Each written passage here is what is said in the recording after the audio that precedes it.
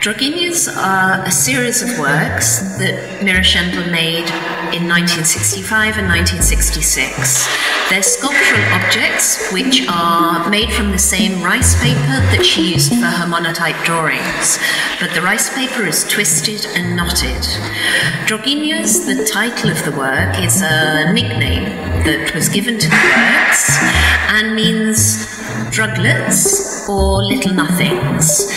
They really indicate how Mira thought of these works as quite ephemeral pieces, not to be kept, and somehow against traditional notions of sculpture, not elevated as monumental sculpture, but something to be encountered, played with, and then to be disposed of.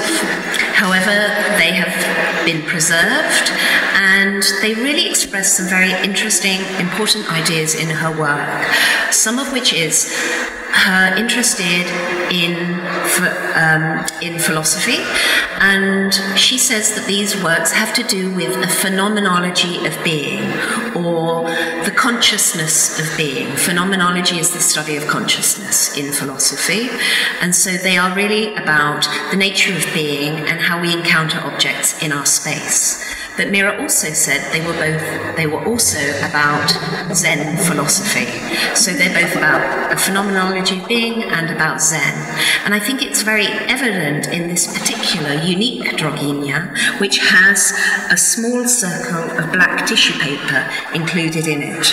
And this really connects with ideas of Zen philosophy and of Eastern philosophy, the notion of yin and yang, of a balance of opposites. So this small element of black in an area of white balances in the same way as the yin and yang symbol in Zen philosophy.